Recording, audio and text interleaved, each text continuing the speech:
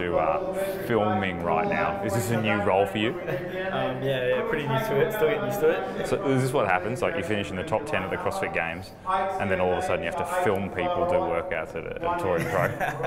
Yeah, no, I'm just helping out a friend. Mate, talk to me. Has it been a whirlwind few months? Are you feeling any pressure coming into this event? Nah, I'm not. I'm just sort of trying to blow the cobwebs out. I'm going to Ireland next week. Okay. So I'm doing the Filthy 150 section. So I thought I'd just use this as a bit of training. Get back into the competition side of things. And just no pressure. I just cruise through it. Just treat it as more so training than actual competition. Absolutely. So sanctionals is the method by which you try and qualify for the games this year? Yeah, it is now. Okay. Yeah, of course. Okay. Yep. Yeah, blew the open out the door. So. Yeah. Right. Thoughts on 20.5? Have you got any plans for it?